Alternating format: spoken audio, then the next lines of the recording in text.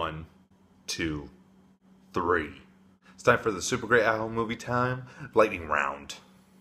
Super Great At Home Movie Time is when I recommend a movie to you every Wednesday so you can watch on Netflix, Redbox, Amazon, anything at home so you can relax. And for this week's Super Great At Home Movie Time, I am recommending I Love You Phillip Morris, which you can find on Netflix. Now, I Love You Phillip Morris was directed by the team behind Bad Santa, Crazy Stupid Love. I Love You Phillip Morris is the incredibly interesting and impressive true story of Stephen Russell.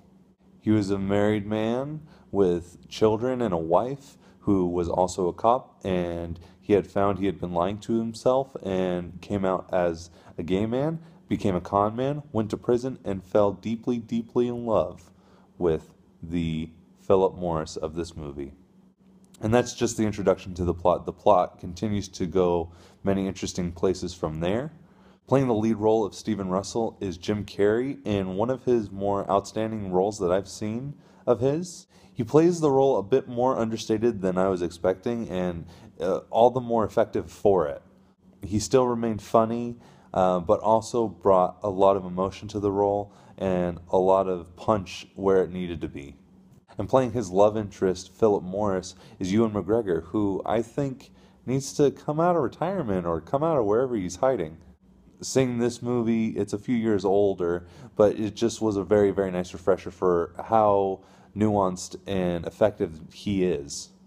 He's endearingly sweet and sincere throughout the entire thing.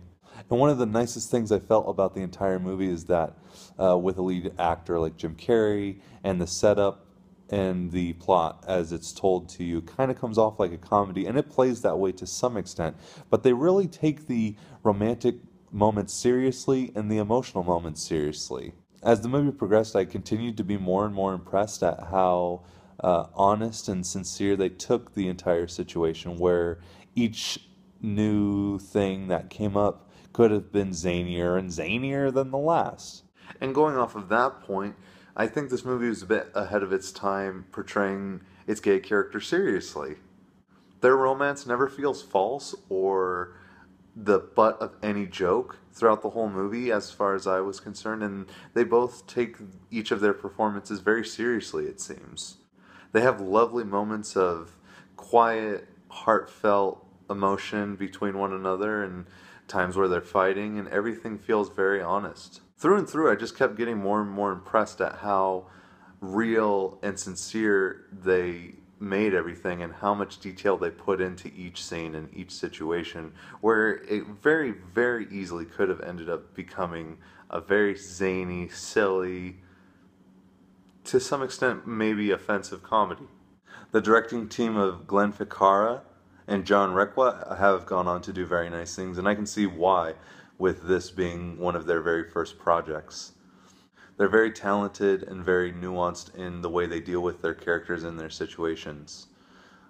And I Love You Phillip Morris is a perfect example of that. And time, I don't have a watch. You can find I Love You Phillip Morris on Netflix, and Super Great At Home Movie Time is over. Thank you guys for watching. I love you very much. This is, as always, The Great Big Picture Show. I'm Spencer Howard Belden. Please like, share, and subscribe everything you see with this face on it. Like, share, and subscribe everything you see with this face. Please make sure to have a good day. Please have a good night. And go hug someone that you haven't hugged in a while, that you've been wanting to hug, you've been thinking about hugging. Give them a hug. They've been waiting for it. They've been thinking about it too. Now is the opportunity. Seize the moment. Seize the time right now. Alright? Because I'm going to bed.